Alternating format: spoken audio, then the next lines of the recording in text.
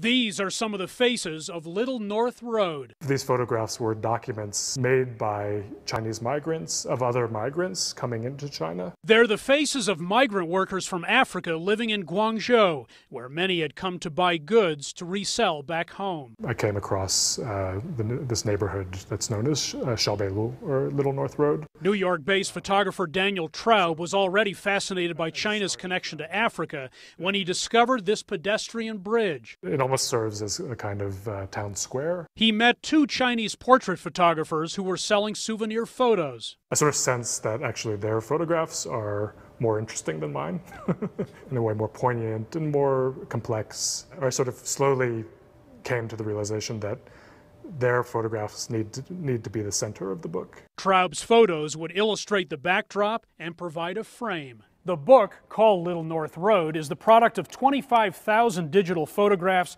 taken over 6 years, distilled down to just 40 photos from each portrait photographer. He at one point learned... Traub, who lived in China for 9 years and whose mother is Chinese, spoke about the project recently while visiting Colorado. Far more than a collection of images, he says these photos show the bridge as symbolic gateway into China, the African migrant workers in a way directing the photographers, and both trying to make a living. For me, what's interesting is the photography aspect, connecting up with the human aspect, and putting that in a little package and saying, here, enjoy the mystery and wonder of life.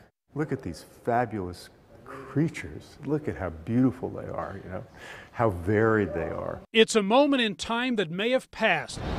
Today, commerce on the bridge is a fraction of what it once was.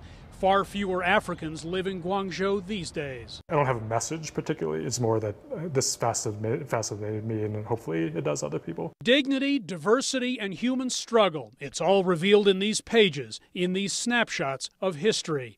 Hendrik, Sybrandy, CCTV, Denver.